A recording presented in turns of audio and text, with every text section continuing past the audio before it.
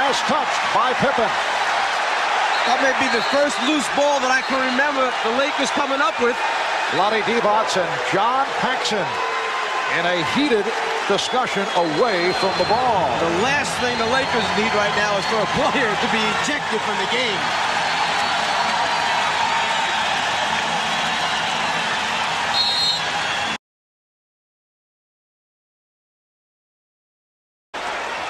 And here's another look as Divac was called for the foul.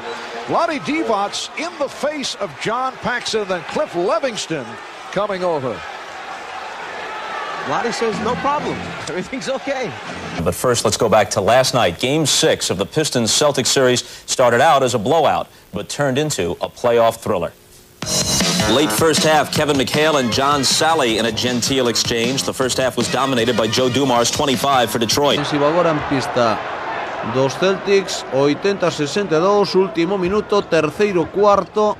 A diferencia en 18, hay falta sobre Sherman Douglas, se vaya falta de Starks.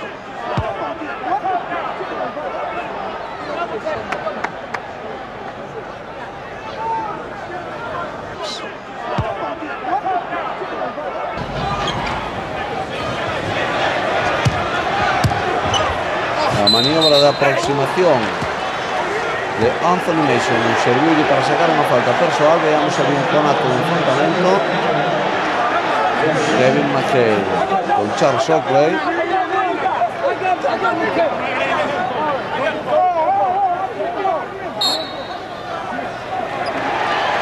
Habrá que ver en qué queda esto.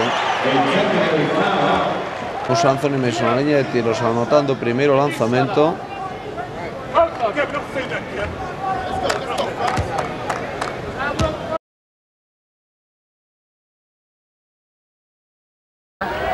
5 on the shot clock. Johnson to Robinson. Look at this. Three-pointer by the Admiral. Whoa!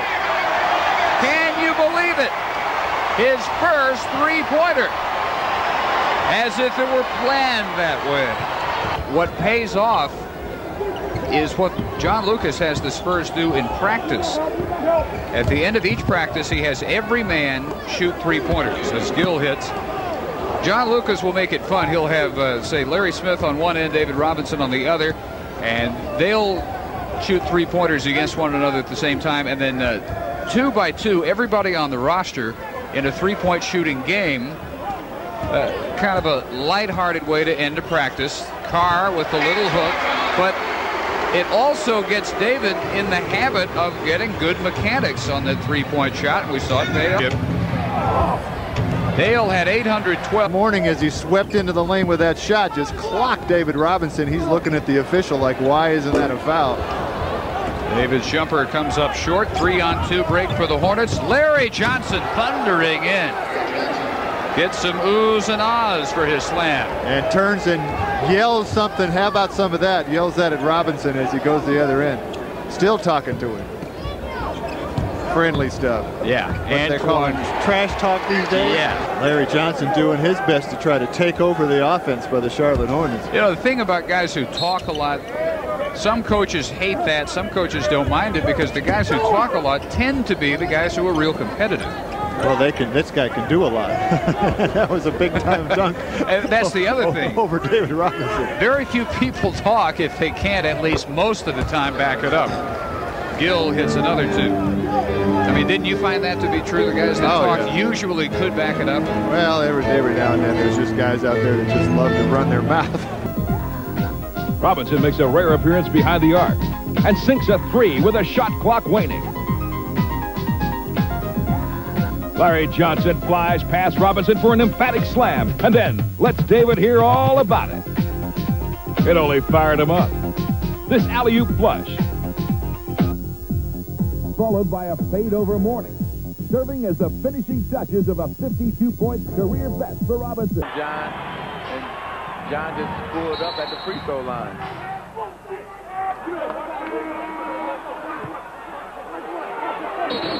Another call away from the ball and some shoving underneath the basket. Let's see. Technical foul has been called on someone. We have double technical foul. Double technical on Buck Williams and Jay Humphreys.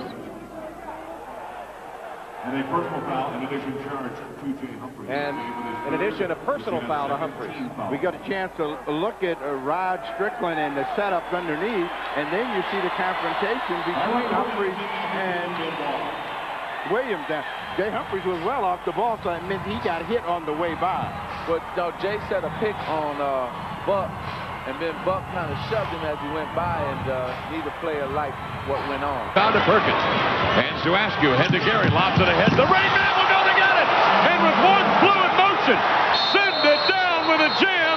And on a boneheaded play, taunts Piatkowski and gets a technical foul. That is a boneheaded play. You can ill afford to run your mouth at the officials tonight. They've already kicked Detlef Schrempf out midway through the fourth quarter of play. They're going to call a taunting foul on Sean Kemp. After the jam, he had words from Piatkowski. Yeah, the official right on top of the play again. We talked about it. The decision-making, Sean has got to find a higher level of maturity, be able to control his emotions a little bit better. It's a different NBA now than it was a couple of years ago when you could get away with all that stuff. Technical foul on Kemp for taunting. 118-116. The Sonics by a deuce. And I mean, just a great play to even catch the lineman. Here's the point. Here's the taunt. Here's the talking to. And you can see, I'm not a lip reader, but he wasn't too kind in his comments to Piatkowski. I know it's just obvious taunting, gloating, and he probably could have got away with it right there, but now he continues it and keeps up the running dialogue. The official right on top of the play slaps him with the technical. Smart play there is just to shut up and run down court and play defense and let your game do the talking. You know, Sean, a very emotional player. A great athletic play on his part just to catch the lob. And, yes, it was. You know, he was feeling good about himself, but hey, you know, celebrate with your teammates. Don't take it out on the opponent, especially again now where the referees have been told to really look for taunting just to cut down on all the violence that's been happening in the league the last couple of years. Piatkowski to Woods, back to Piatkowski to the glass, lays it up and in. The Sonics lead is 2. And here's Vincent Askew and Bo Outlaw tangled, mangled, and pushed. Vinny pushes him off. That will cost him a technical foul. 127, 125. Sonics by 2. 2:35 left in overtime.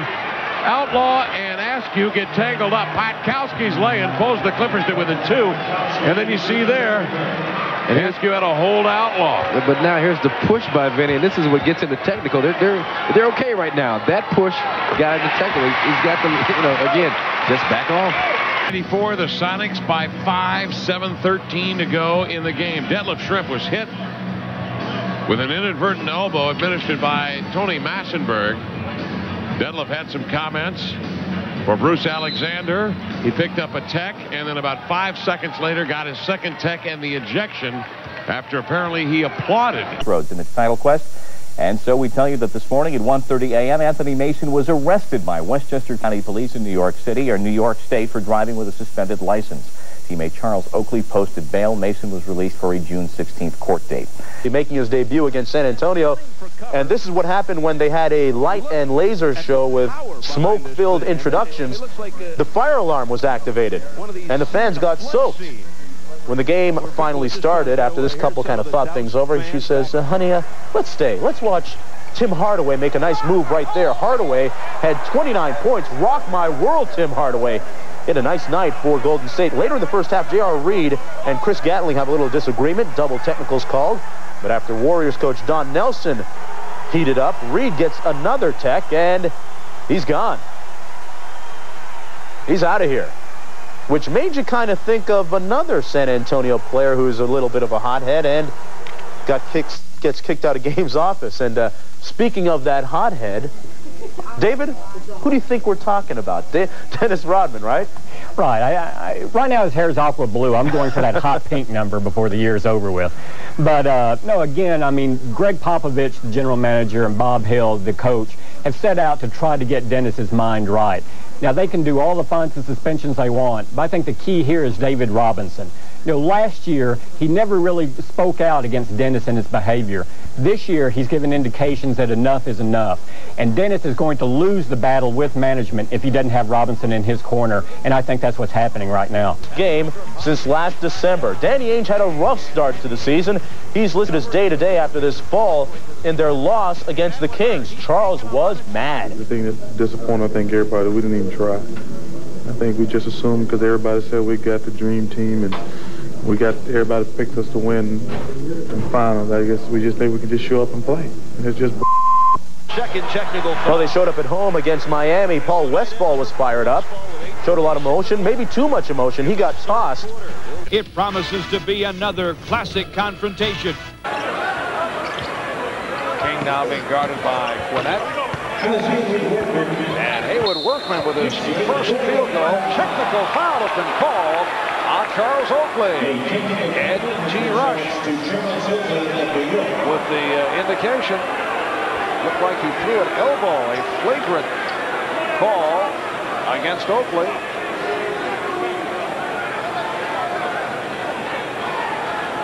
And King will shoot the tee. Charles appears to be a little surprised, but there's no arguing with the official on the play.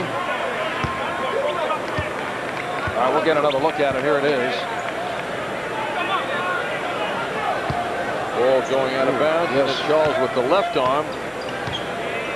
Charles does it so often, though, and it's not called usually. Flashed the elbow. A lot of shots going up from the perimeter. Chris Mills got it off the glass, and he's coming to the foul line. You got Oakley and Pippen underneath going at it. Those two were teammates. Oakley gave Pippen a shot. Wants to try to knock him off his game right now. They know if they be physical with Chicago, get him in a type of pushing and shoving match, that gets Chicago out of the game. Now watch Oakley. Pippen's trying to block him out, takes him underneath. Oakley locks him and then gives him a shot in the chest. Pippen said, come on, please. The personal foul was on Rodman, his second. A double technical has been called on Oakley and Pippen. No shots for that.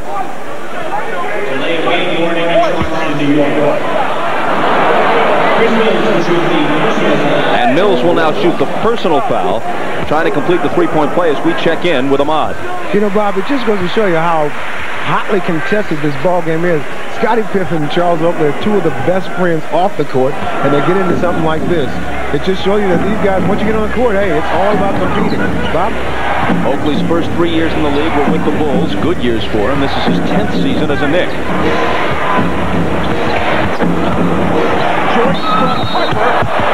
And he'll be coming to the foul line. See what makes Michael very... And reiterating the fines just announced by the NBA, Derek Harper gone for 2 games.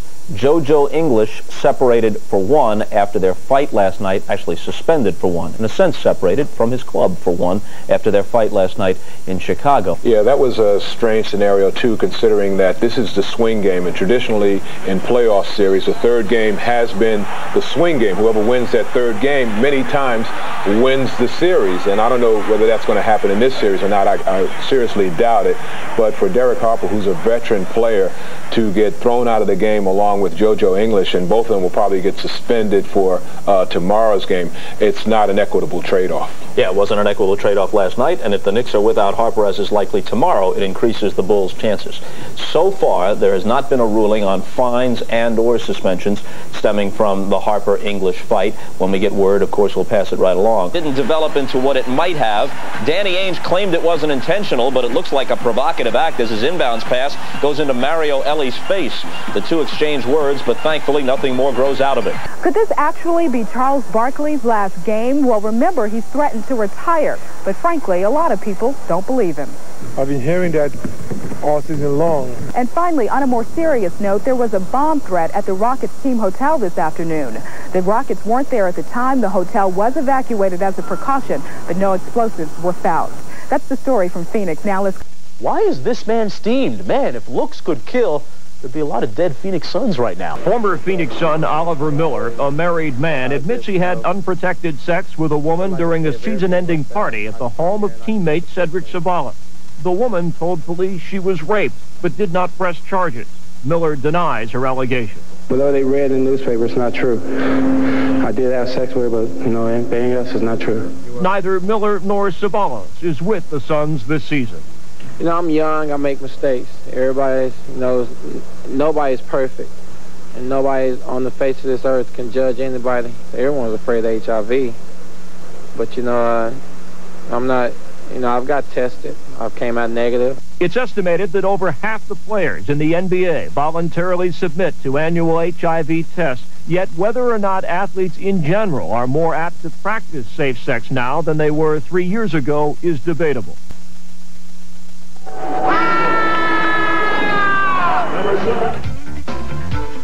The cameraman takes a great shot of Charles Oakley, and I do mean took a shot. Later that night, he gets hit by Charles Smith and wonders why he can't be assigned a golf tournament. The game was a rout, the most lopsided defeat in Boston playoff history, and the Celtics looked like beaten men. I've been in a lot of embarrassing situations before, but this is definitely one of them, you know. I just feel that, you know, we got some great players on this team, but we don't have the players with the heart sometimes that we need. And until we get our hearts where they belong, we're in trouble. The Lakers' championship chances were looking excellent. For Game 4, the Forum fans were unusually vocal, and the Celtics' bravado was matched by the Lakers' easy confidence. In the heat of the moment, Boston developed a battle plan.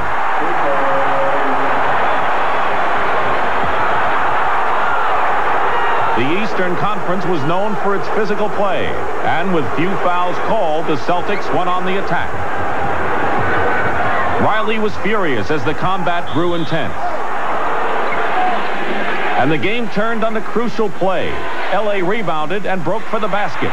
Cooper to Kareem, to Worthy, to Rambis. He should go the distance. Oh, look out! Kurt Rambis was clotheslined by Kevin McHale, and a hard-fought game developed hard feeling. Kareem Abdul-Jabbar, noted more for his finesse play than his elbows, crashed the boards with a vengeance. He and Larry Bird faced off, and tempers flared.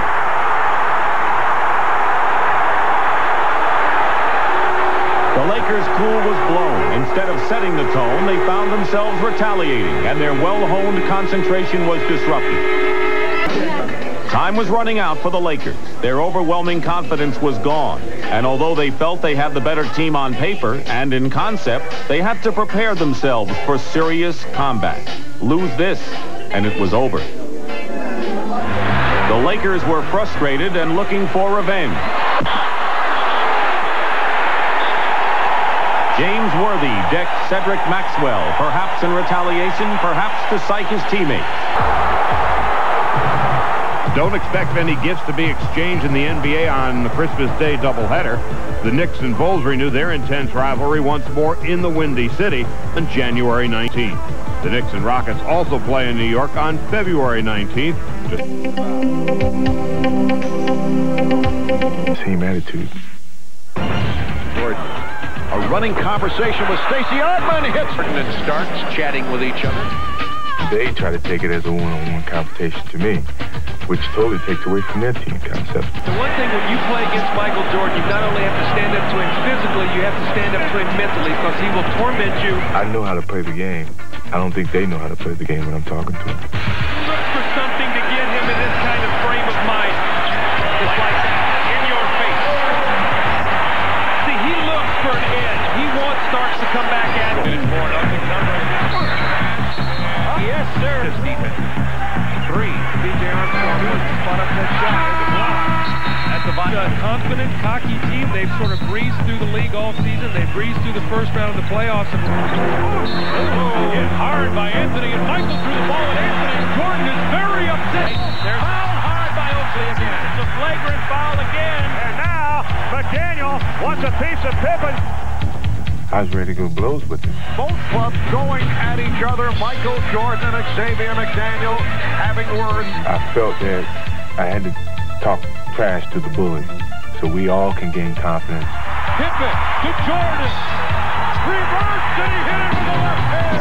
He's fouled by Jordan with 7 tenths of a second remaining in the half.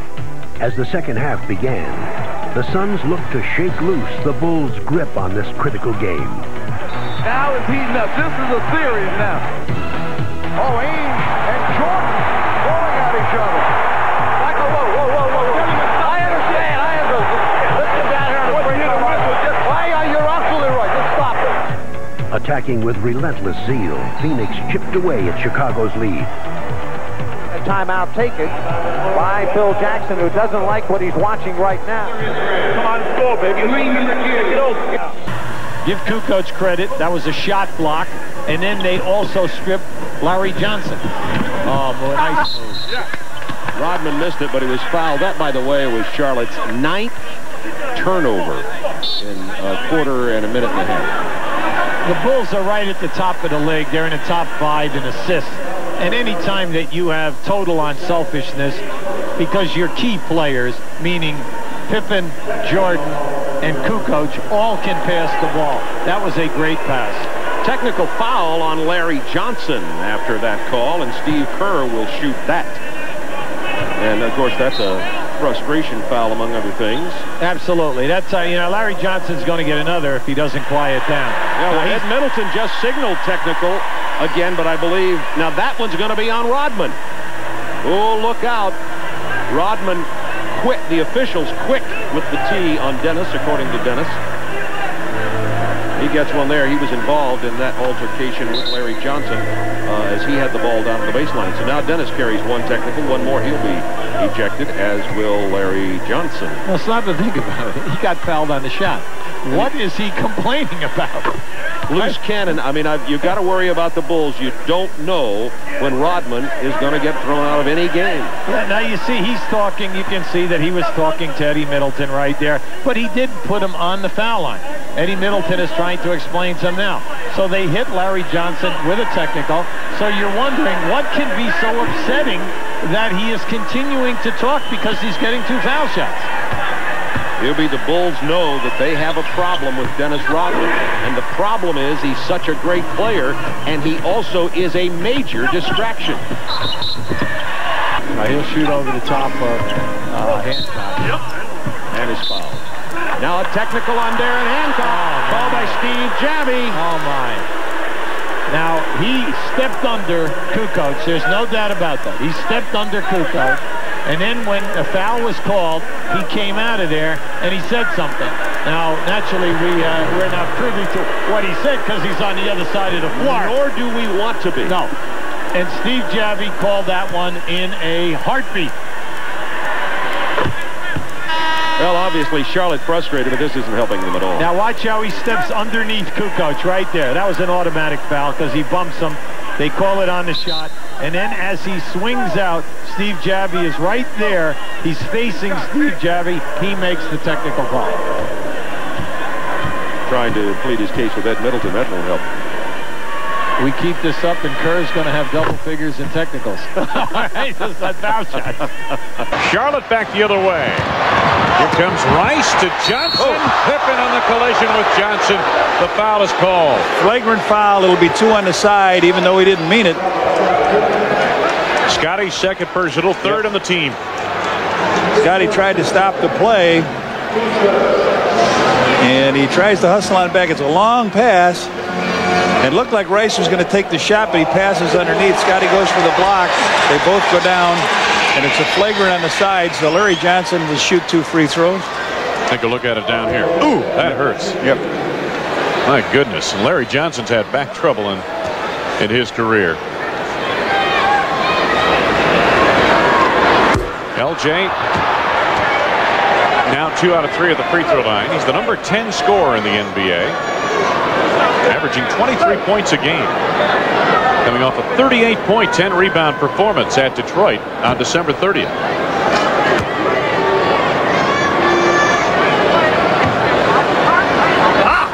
Missed them both. Yep. And coach of the month at the same time. Here's Geiger. Pippen with a hard If foul. that's the second one, he could be gone. Pips tried to block it. Big.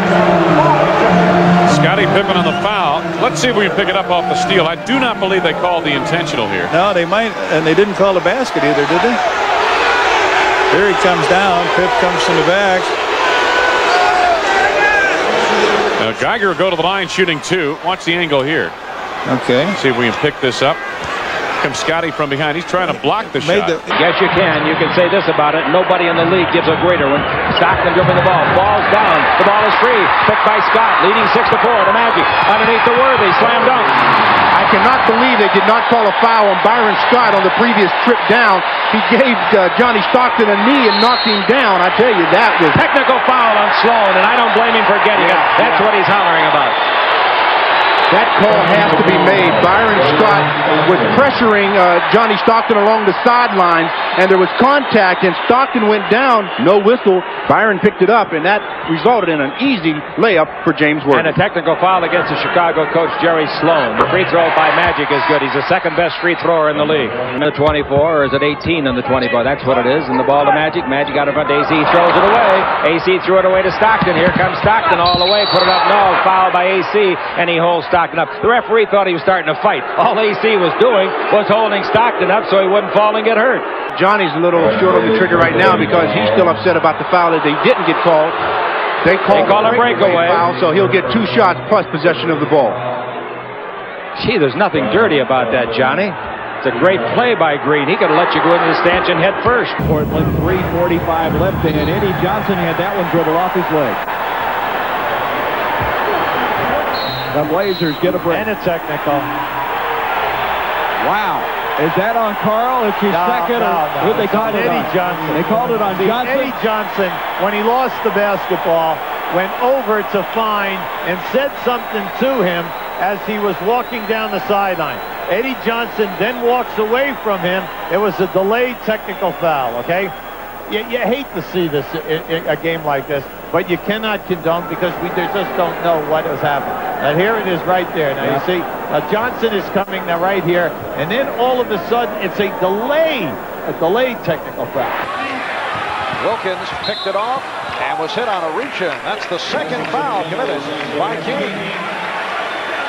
And a technical foul has been handed out to Bernard King. So Bernard hit with the early fouls and did not agree with either. He had something building, though. There was another call or two prior to that he was very unhappy about, and it all spilled out. He couldn't suppress it anymore. David Jones, the official, on the scene calling the technical. Kiki Vandeweghe has now hit 15 in a row. Heard around all of sports. The final shot the Knicks took from the floor last night, the last defensive play of a brilliant defensive evening by Scottie Pippen, whistled by Hugh Hollins for fouling Hubert Davis. The call stunned the Bulls. It decided the game, and now the question, can the champions recoup? A question for Andrea Kramer. Andrea? The Bulls didn't have much of a practice here at their facility. Phil Jackson did not make his starters and guys who played heavy minutes in Game 5 take to the court. They all did watch tape of the first couple of quarters, but not the last one. Jackson got that out of the way immediately after the game.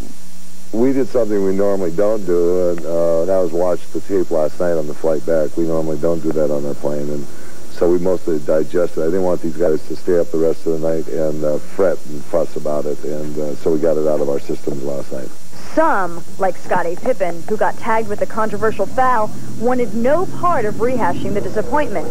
Just as the Knicks had last year, now the Bulls have tortured memories of Game 5. The guys are pretty despondent, very despondent as a matter of fact, and pretty upset, but there's nothing you can do. That's the frustrating thing is there's no way that you can, there's nowhere to go except forwards with something like that. Unlike in Game 3, when a last-second win hinged on performance, Tony Kukoc's shot, there was a feeling amongst the Bulls that, despite Hubert Davis's clutch free throws, players weren't allowed to decide the outcome. An arbitrary decision did.